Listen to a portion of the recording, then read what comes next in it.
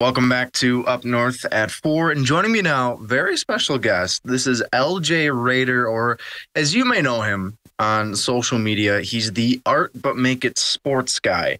And essentially, LJ, what you do is you take photographs from sporting events, players, teams, what have you, and you compare that to pieces of art.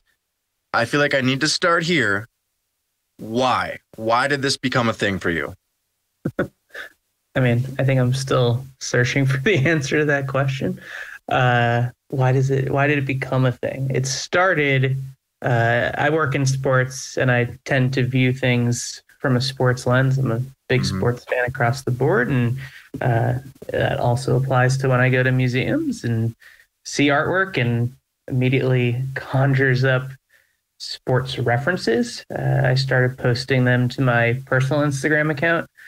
I'm not big on pictures of myself or pictures of food, but thought it'd be funny. I take pictures of sort of interesting things I see, and then when I go to museums, give them captions. And over time, had friends tell me that I should make it its own account.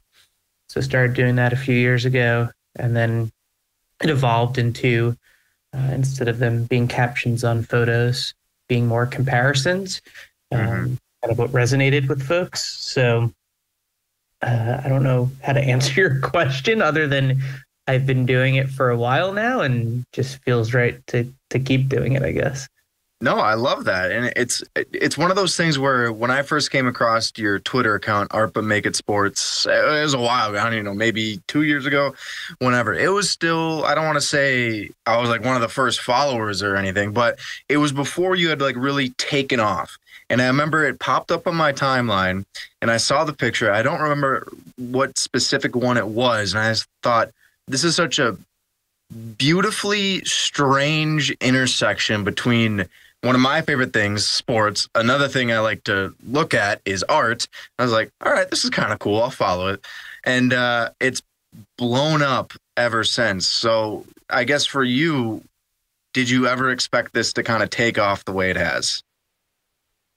Yeah, so for a while it was my family, my friends, like my mom's friends, like the only people that follow the account.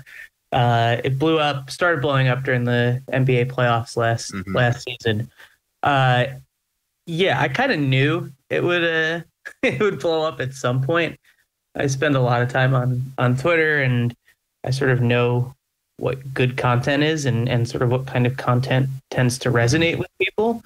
Not that I cared necessarily if it blew up or not. I would do it if it had an audience of 100 versus whatever it has now. Hmm. But I had a pretty good sense, especially as a handful of the tweets started getting traction and started to see it grow, and eventually it kind of hit an inflection point where it just sort of churned and sustained itself in terms of getting noticed. But yeah, I had a pretty good idea that it'd blow up at some point. You had a good idea. You had struck gold, is what I'm hearing. Struck gold, I guess, in terms of people following. I don't think there's no struck gold in terms of money. But Fair. I'm still trying to think through how. Not that I necessarily care, but still thinking through how that might come together. I definitely want to keep the integrity of the account and don't want to do things like ads. And part of Hmm. why I started the account was because it was started making it its own thing. Was kind of fed up with just the same content showing up on my timeline and sponsored posts and just the idea of influencers in general and them selling things like fit tea and just garbage that people don't actually need. So the last thing I want to do is turn into that. But yeah, I guess struck gold in terms of I guess creating a engaged community of interesting folks that enjoy the niche intersection, that same niche intersection that I do. I've always been curious about this, right? Because I'm guessing you see something during a game if you're watching it, or people send you images. How do you then take that image and then compare that to artwork? Because it's been sculptures, paintings, drawings. there's some weird like abstract things that you've been able to compare. How are you able to make those comparisons? Yeah, it's funny because a lot of people now with the rise of Chat GPT and AI, every day it seems now someone's like, oh, this is AI, and I always laugh. I'm like, could you imagine if if I sat there and I was just using AI and making this account, and like, what would be the point of that? Like, there'd be I don't make money from it. It wouldn't even be fun. So I have almost 10,000 images on my phone of artwork that I've seen at museums and galleries. I used to travel a bunch for work, and whenever I'd go to a new city, I'd try to hit up a museum there. So amassed a large library of photos, most of which I've memorized, at least the order of them on my phone, and kind of know where to look. And right, museums tend to have a theme, right? Either it's modern art or old school stuff, and so that's sort of within this folder.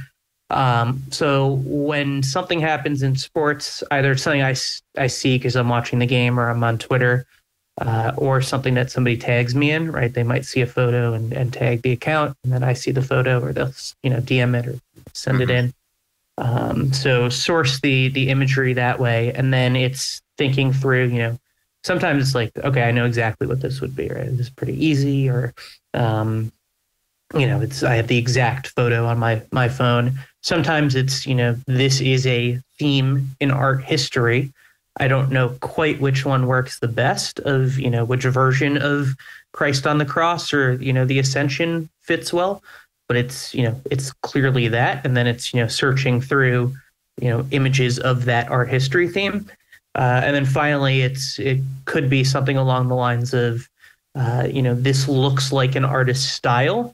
I don't know quite which piece of that artist, but, I have a pretty good sense that it's probably something they've done. There's a picture, a Joe Murphy photo, a few 2 months ago, month ago, of Russell Westbrook, and he was on the ground. It was an overhead shot, and he had like the top of the paint, this half a circle, and some figures, and sort of one dominating blue color. And it's like, all right, this looks like it could be a Kandinsky.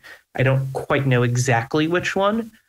But, he tends to have, I knew it wouldn't be a match on faces just because and figures, because it was too different. Like it wasn't something I'd see in a painting necessarily from the Renaissance or Baroque. But, this could be something abstract. It looks like Kandinsky, right? It's got the sort of shapes and same color scheme. And so it took a little while, but looked through, Kandinsky's catalog and landed on something. So usually one of those things, and it ends up working out.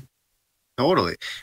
Based on kind of what you brought up as well, I'm curious, is there a single post or a tweet of yours where once you found that connection between the photograph and the piece of artwork, where you just like sat back and you were like, this is my masterpiece?